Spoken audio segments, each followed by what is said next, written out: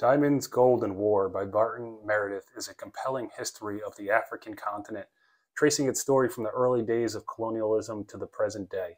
The book focuses on the role the natural resources such as diamonds and gold played in the shaping history of Africa, from the scramble for territory and resources by the European powers in the late 19th century to the ongoing conflicts and challenges facing the continent today.